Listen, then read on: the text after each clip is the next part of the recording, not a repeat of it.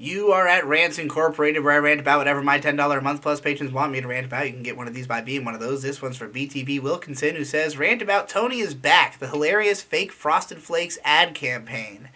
And he linked to the channel where it was posted. So this is just a series of 3 shorts and then one, like, compilation that leads to a website, which is no longer up.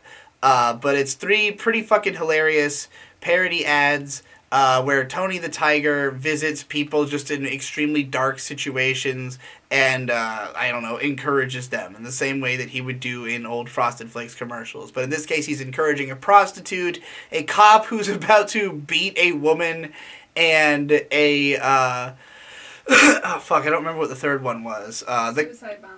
Yes, a suicide bomber in a restaurant.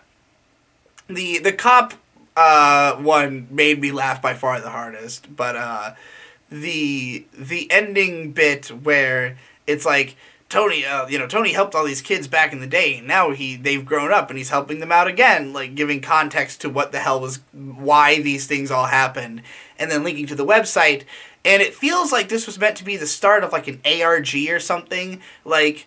Because the best way to start an ARG is to have something that's extremely attention-grabbing and, like, highly produced. You know, something that will definitely have, like, articles written about it, that will definitely get spread through different channels just because it's, like, so shocking and audacious or weird, you know?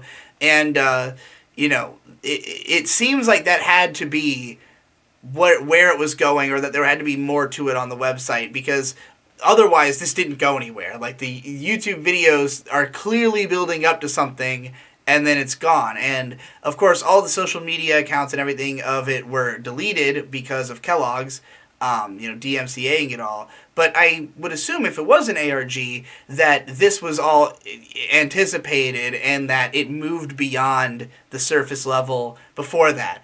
I, on cursory searches, couldn't find any further information about it other than the information about the YouTube series. So I could be totally wrong about this. I just don't know. I don't know where it went. I don't know what happened after those initial ads. But obviously they're fun in and of themselves and worth a look.